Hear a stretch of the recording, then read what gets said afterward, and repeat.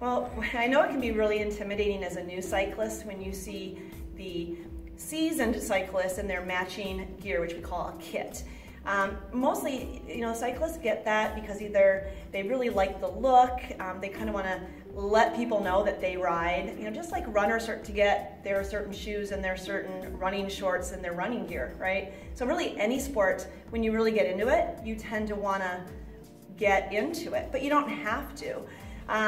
You shouldn't be intimidated at all. You really don't have to have bike gear as that official kit to ride a bike. You just want to know some basics like getting the bike shorts for comfort and not wearing super baggy clothes, which can be kind of a nuisance in the wind.